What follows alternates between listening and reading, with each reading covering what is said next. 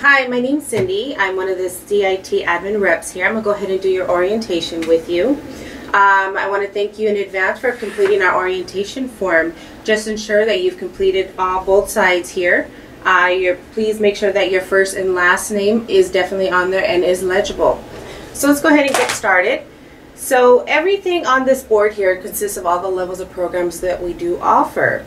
Our very basic program is our level 100. Then we have our level 1, which is 110, and that is our heavy equipment. And then it goes all the way up to our mobile crane, which is our level 5 program. And we're definitely going to get in further detail with that shortly. Our level 100 is our truck driver. It is 8 to 16 weeks, and it does consist of 8 certifications in total. It's where you would actually obtain your truck driver operator class A with endorsements, which are your doubles, triples, tankers, and your hazmat. In addition to those, you will get your 40-hour OSHA hazardous waste site operations, your OSHA supervisor, your OSHA confined space, OSHA competent persons, forklift safety, dump truck driver, heavy equipment load and tie down for transport, which are, as you can see here in these images, are some of the trucks and whatnot that you'll get, some hands-on training in our yard with as well. In addition to those, you will get your 40-hour OSHA hazardous waste site operations, your OSHA supervisor, your OSHA confined space, OSHA competent persons, forklift safety, dump truck driver, heavy equipment load and tie down for transport, which are, as you can see here in these images, are some of the trucks and whatnot that you'll get, some hands-on training in our yard with as well. Our level 105 is our class A with your passenger endorsement. With that one there, it's still a total of 8 to 16 weeks. You're just going to get one additional endorsement on top of that. Now this is our level 1. It's our level 110 is what we call it as well. It's still a total of 8 to 16 weeks. What's included with that program is you're still going to get everything in our level 100. In addition to that, you're going to get your certified backhoe operator, your certified skid steer operator, along with your skid steer attachments, which is your 4-in-1 combo bucket, your forklift, and your backhoe. And as you could see in these images here are some of the equipment that you would get the hands-on training in as well. Then we have our level 2. Now this one here, you're going to see the higher the levels we go, the weeks are going to change. So they do tend to grow a bit. So now our level 2 program is a total of 9 to 18 weeks. You're going to get 12 certifications in total, which includes our very basic program, our level 1. In addition to those, you're going to get your certified skip loader operator, your certified skip loader Gannon operator. Along with that, you have an option to obtain your equipment maintenance tech certification, which is also known as your field maintenance cert. And that is an optional thing to get. And how you can obtain that is when you actually transition into the yard, your instructor for that day is going to go over the plan for the day. He or she may say, hey, sometime today I'm going to be doing some PM work on some of these vessels, trucks, or some of the machineries, and they're going to ask if anybody's willing to help. During that time, that's your opportunity to say, I would like to do so. The more you do that, we're going to go ahead and certify you in that, okay? So that is an option for you to get. And as you can see, some of these pictures here in this binder consist of some of the equipment that you would get the hands-on experience with in the yard as well. Now this is our level 3 program. This one is a total of 10 to 20 weeks. You're going to get a total of 13 certifications, which consist of our level 100, our basic program, our level 1, our level 2. In addition to those, you're going to get your excavator operator. And as you can see in these images here, this is the experience you would get hands-on in the yard with. So this is our level 4 program. This program is a total of 11 to 20 weeks. Now on this level, you're going to get a total of 14 certifications, which include our very basic program again, which is our level 100, our level 1, our level 2, and our level 3. Now in addition to those, you're going to obtain either your certified dozer, or track loader, or articulating loader, or road grader operator.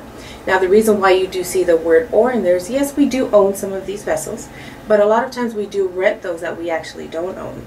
And one or the other may be available at the time. So you may not be certified on all 4 of them, but you will definitely get a certification in either or. Okay? Now, as you can see in these images, these are some of the vessels that we do rent or we may have on site, and you may get the hands-on experience with.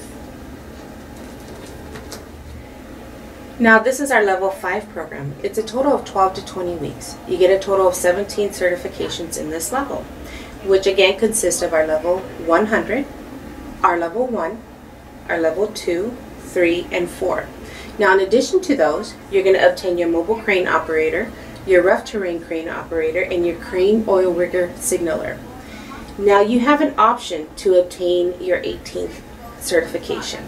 Now, that is actually a program that you have to qualify for. Now, in order to qualify for the advanced crane training option, which is also known as our scholarship program, you have to be a stellar student, meaning you have to be here on time, do what is required of you, get good percentages in the yard and on your exams and behind the wheel. Now, if you do, and actually have great communication with us, because that is one of the key things with our program here, is calling us, letting us know if you will be in, if you're running late, things in that nature. If you do qualify for the program, we will send you to do the NCCCO crane program, which is an additional 4 weeks of training. Now, with that there, that is a program that you actually would not have to pay for. It is solely paid for by our school here, which is a great option, and no other program here, no other program that you could see would offer anything like that.